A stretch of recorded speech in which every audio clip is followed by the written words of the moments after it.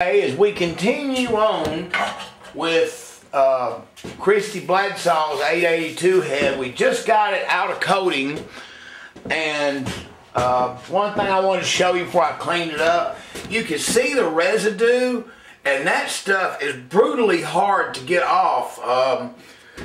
You can get some of the easy stuff off with a scraper, but even a wire brush is hard to get it off. You have to use what we call a Ziz wheel, which is an orbital sander with a pad. So if it's that hard here, it's all in here. It filled up all the little grooves, and it will put a protective coating. It's just absolutely worth it. Just wanted to show you that before we went on. As we began the process, there was one thing I was wanting to do first. I already know what it is, but I thought you people might want to see how we use a Sonic Checker. You've heard me mention this a lot on my website. How we use that to determine thicknesses and draw in the shape. Okay? I'm going to go in here and show you how I pick off of the Sonic Checker and look at the thicknesses inside the bowl on the 882 head. First off, before you ever take that Sonic Checker wand to the head, I cannot emphasize enough how you gotta go in here and just shoot a little carb cleaner in and make sure that you get them surfaces perfectly clean.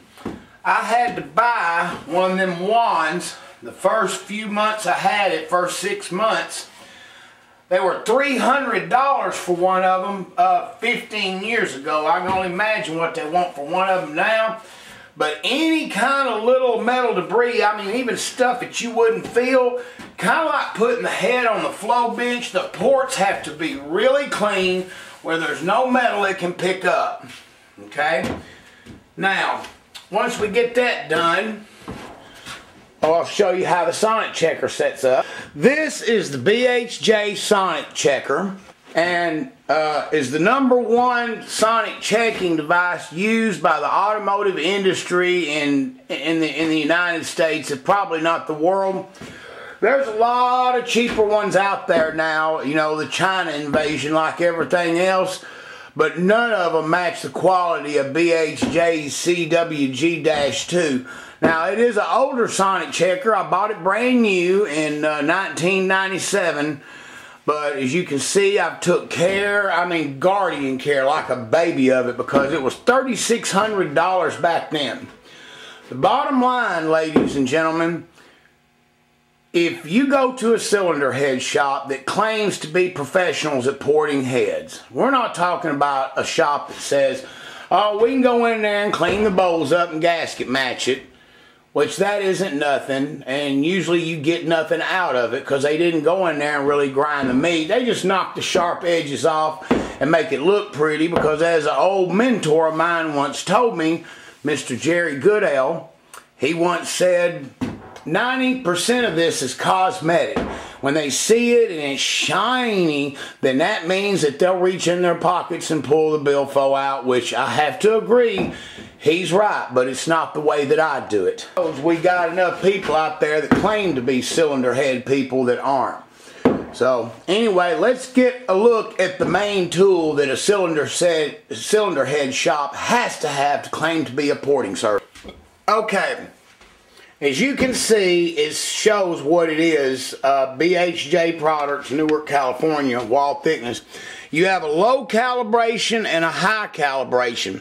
I got a piece of metal that's got a curved piece of cylinder bore, like a chopped section of a bore, and it's cut off, and there's actually 4 pieces of it, and one of them's from Chrysler, one of them's from Ford, then GM, and there's another one, I can't think of what it is, but just to show you that each company uses different metals, and there's castings, and I mean that's been known for years, but it can make a few thousandths difference. So you got to look at, I go off of the cylinder head dependent on the block. Common logic dictates that whatever foundry they use on the block, they used on the head.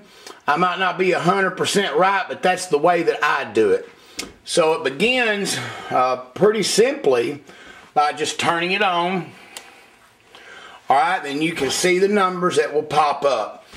The next piece of interest, there's two of them. One of them's for blocks, but this one right here is the one that I use. You see that long neck? Okay.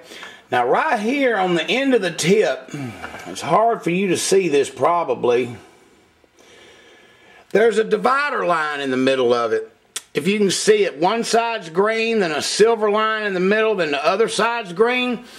One side sends, the other side receives the signal.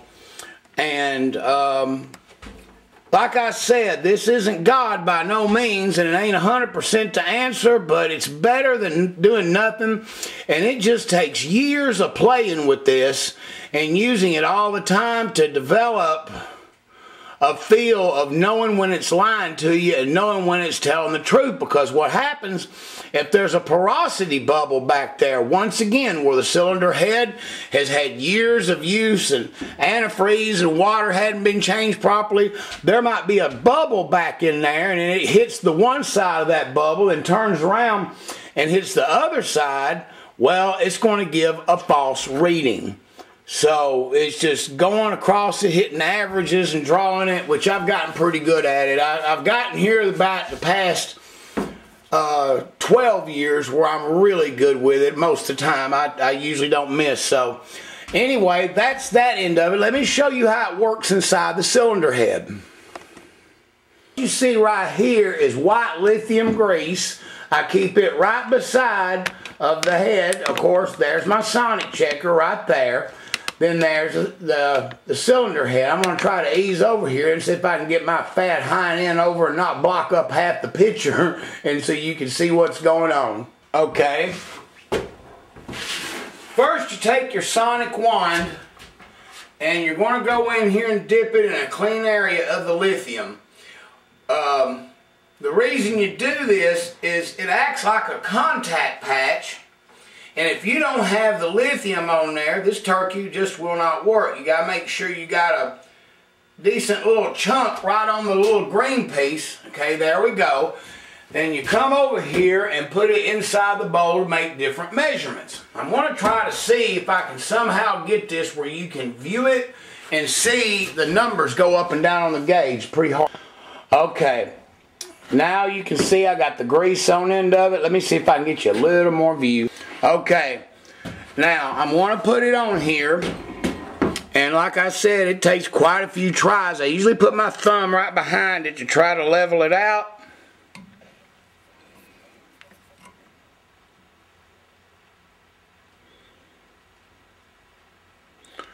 Alright, now up here, I'm sitting here moving this wand, and what you cannot see where you're at is that I'm sitting here out of the corner of my eye looking at the gauge go up and down. And just because I know about what the thickness is, the machine will start slowing down right around the area that the thickness truly is. Which from where I'm at right now, and then you have to pick it up and move it a couple of times. You pick it up and move it 2 or 3 times. You draw an average, see where it slows down. I'm seeing right now 214, 215 thousandths is the thickness right there where that bowl is. Alright, I'm going to show you now what the Sonic Checker looks like while this mess is going on. Alright, ladies and gentlemen, keep your eyes on the machine, and I'm going to do exactly the spot that I was just doing where you can see the gauge numbers. And look at the jump. This is where it just absolutely will drive you out of your mind sometimes. Alright, see how it jumps? See, look at them numbers all over the place from 6 to 2. But as you move this around, it'll settle in and you know the feel. Now look at there. See, I'm getting 222. I'm moving it backwards. It's kind of like using a dial bore gauge. And see, right there where it seems to be sticking the best.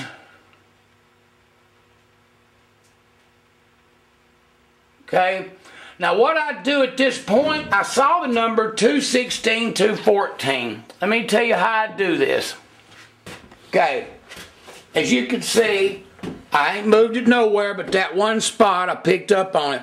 See, I hit it here, then I move it over a touch there, then go down there in the bow. I kind of do like a little sweep, a little patch. Okay? And I'm recording these numbers as I go or looking at it. When I finally end up, I always pick the lowest number. Like if it's 214, then just what I've done over the years, I found out it works best if I take and round it down to the nearest 20th.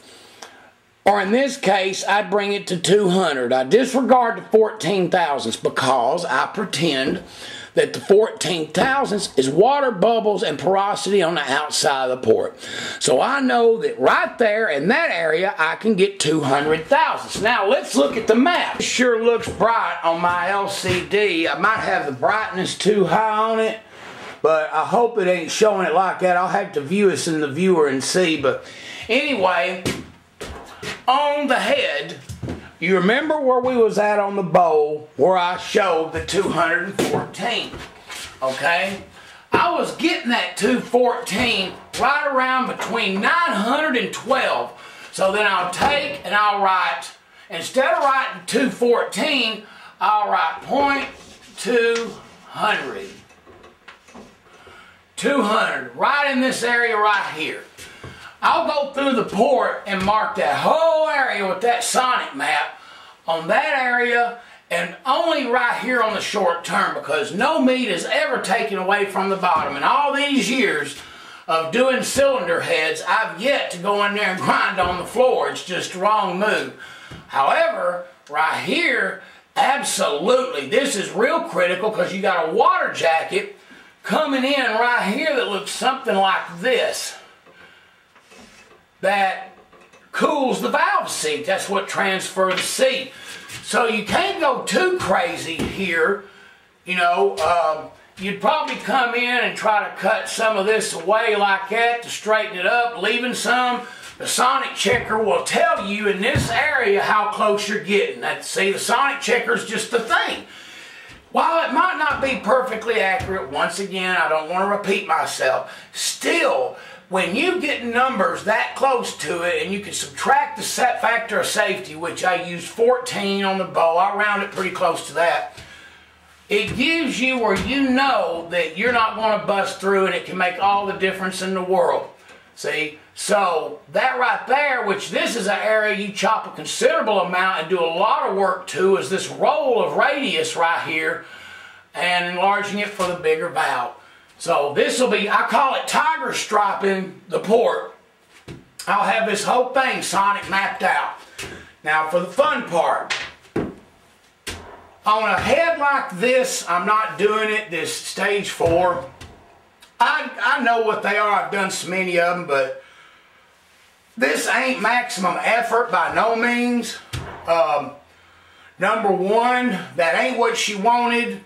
You go getting them too big with too much of a cubic inch, you run into problems. Then there's the money issue. You know, I have the lowest rates. I've called everywhere in a 300-mile radius, and just I know nobody can compare for the bang per buck because I'm actually cutting the crap out of there. But there comes a point that you got to draw a line, and when you go in here and do this, cutting that much meat out, it actually goes hour per cc, but we'll get into that later on. But having that Sonic thickness map plotted out, once you do that, you got to do it 16 times, 8 intake and 8 exhaust. So I'm going to have 8 pieces of paper on the intake, 8 pieces of paper on the exhaust. Why do you do that? Well, the head course shifts, and I'm going to show you exactly what I'm talking about by the course shift. Hey, now you can see right here, the port that I Sonic, this casting line. Okay, you can see it. I can see it through the view. Wait a minute, excuse me. I can see it through the viewfinder right here. You see that casting line? You can take your finger and feel it, and you can feel on one side it's taller and one side it's lower. When the metal is poured into the mold, it moves around. Okay, it's just, I guess, the impact of the metal, the movement of it. They've gotten real good at it in years, but back in these days, they move, and you can feel the humps and all that in it. So if it shifted this way on this head, that means that all the ports on the end areas are going to be thin, the other ones will be thick. Let's say I jump over here to this head. Wow, it's the other way. Then you have to take the Sonic map, look at the thicknesses, and draw 16 port dimensions that when you go in there to do it, 8 intake and 8 exhaust, you have the Sonic map with the thicknesses drawn. Then you go in there and draw the map of, you pick the worst port that it is, the very worst one. Let's say it's this one. This is the worst. It's got the most core shift. It's in the most awkward place compared to the other head and this head combined. Then you go in there and this is the port you make the math off of in a shape. You'll have a warning chart showing the thicknesses. Then you go in there and you plot your measurements and your stuff of what you're going to do. That is when the Sonic Checker becomes literally worth its weight in pure gold bullion, if not platinum or whatever it is. You just got to have it if you're going to get serious. Anything over a stage 3 requires a Sonic Checker. Now this is a stage 4 and I'm not using on this head, but that's because I've probably only done about 150 of them in the past 3 or 4 years. So, you know, I've already made this Sonic map 20 times. I know what I'm not going to get myself into, but I just wanted to show you that's the method. That's what we use it for, and it matters. It's priceless, okay? So let's go ahead and finish cutting Marty and Christi's head, and let's get done with this. Real quick, I thought I'd show you. I was getting ready to scrape it off, put the gasket on. This is a fairly sharp, and I keep them sharp scraper. Look at this. You can't get this stuff off with a scraper. It is just embedded. Now that's the coating that's inside. Look at that.